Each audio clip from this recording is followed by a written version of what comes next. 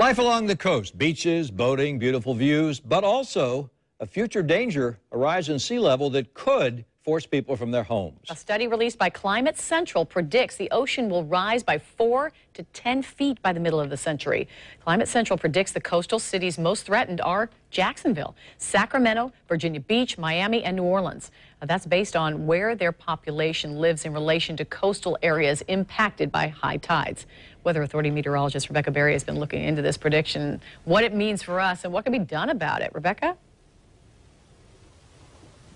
We're out here tonight in San Marco. We've been checking some locations that typically see nuisance flooding. You know, we're coming up on a full moon. We've also had the nor'easter last week. And it's things like that that can cause a temporary rise in sea level. It'll give you a 4 to 6 inch rise above the normal level of high tide. And it gives you a preview of what it might look like if that were to happen. And it does leave a lot of people concerned. We did not have a water view on the, from the front of the house when we bought it. Megan and John Stork live on an intercoastal canal. It's swampy. Last fall, tidal flooding caused damage to their home. The nails were rotted because all the salt water is all up on it, so it's extra corrosion. So I'm having to redo all this with all new materials. And wreaked havoc on their daily lives. He would have to drive me in my car every morning, so we plan our whole day around when we could get to work because of the tide. A problem that just wouldn't seem to end. I mean, every high tide would be completely covered the street for a little over 2 weeks straight. Yeah, every day it was bad. We had to wear galoshes. We had to have rain boots on to even be in to check the mail, to take the dog for a walk. Just everything. Our whole life changed for 3 weeks. Yeah. It brought out the ingenuity in some, but everyone saw how serious it was firsthand.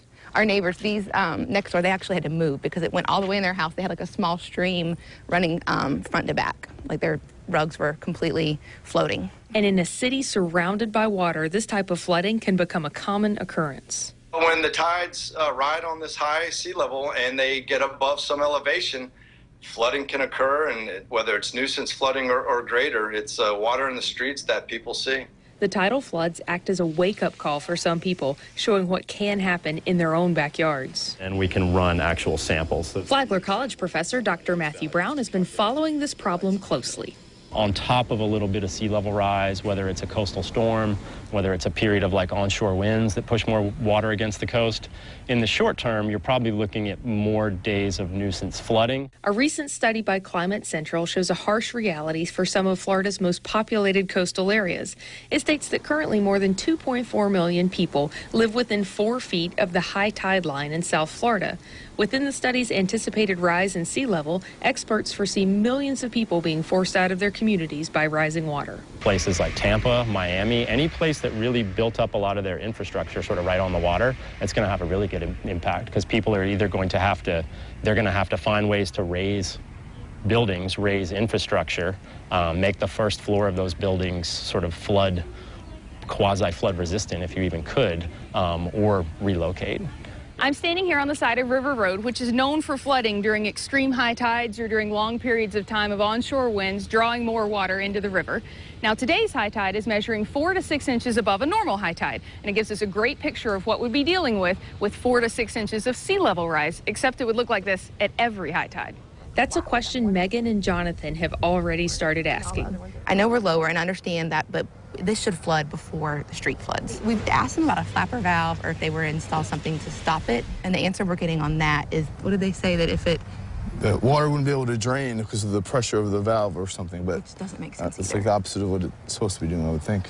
Backflow prevention devices are one of the first lines of defense against tidal flooding and stormwater drains. I contacted the city, and they said these devices are installed in 4 locations in the city: Helm Drive at Julington Creek, Copeland Street at the St. Johns River, the Children's Way Pump Station, and the Landon Pump Station. Regardless of whether it's 4 feet by mid-century, whether it was 10 feet by mid-century, sea level is going to rise. And we will see, if we have so much infrastructure that's been built right along the coast, whether it's Jacksonville, Miami's a great example, Tampa, there very well might be, people that need to move elsewhere. That scenario is already playing out on Megan and Jonathan Street. There's nothing you can do. You can't help anything. All you do is stare at it and just pray that it doesn't come any further than it is. It's a very helpful situation.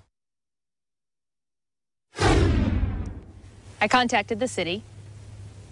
I contacted the city and asked them if they had any plans to install any more of those backflow prevention devices, and they said they were considering Riviera Street here in San Marco as a possible option for that.